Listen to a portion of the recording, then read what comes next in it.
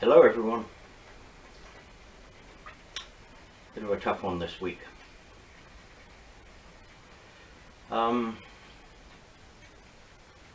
Every winter for several years, a group of us have got together at Gerry's house 2 or 3 times over the winter, usually a Tuesday evening, and get together, run trains. Good way to spend a winter's evening.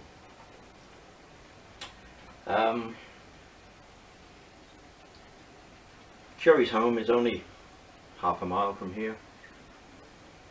This year I've only spoken to him once.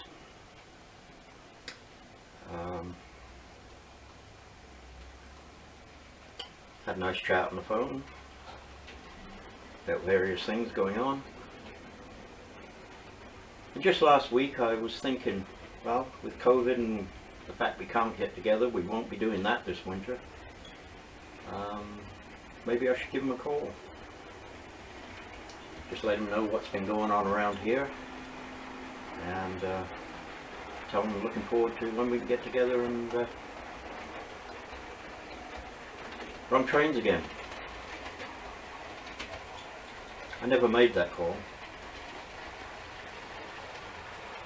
but on Saturday, 5th of December, I had a call from Ryan, and Ryan told me that Gerry had been found in his layout room. Gerry is gone.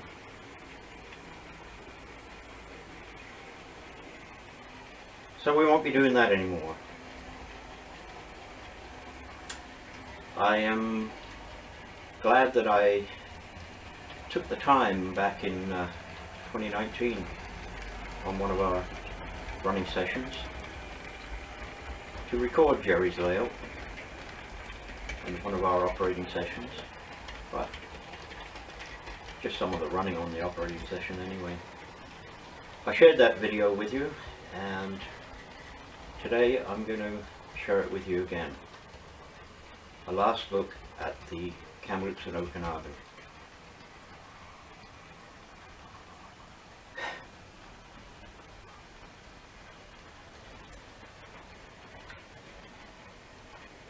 Happy journeys, Gerry.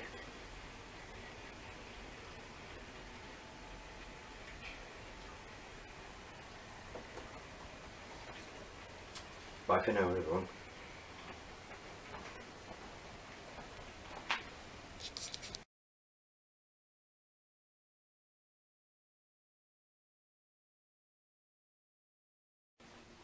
Hello everyone, welcome to Trains on Tuesday.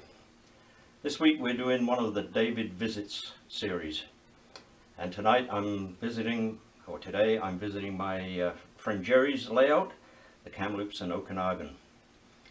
This is an old layout, as things go. It's been around since the 1980s, early 1980s.